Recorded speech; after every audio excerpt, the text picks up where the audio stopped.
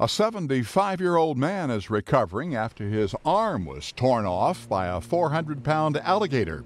The man was golfing on South Carolina's Fripp Island when his ball went into a nearby pond. When he bent down to get it, the 10-foot-long gator attacked, tearing his arm off below the elbow. It's very unusual. I've worked here for 15 years and I've never seen it happen. The alligators were here long before us, and everybody knows you've got to be careful.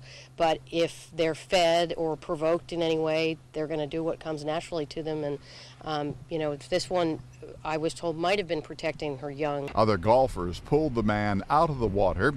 He was airlifted to a hospital for treatment.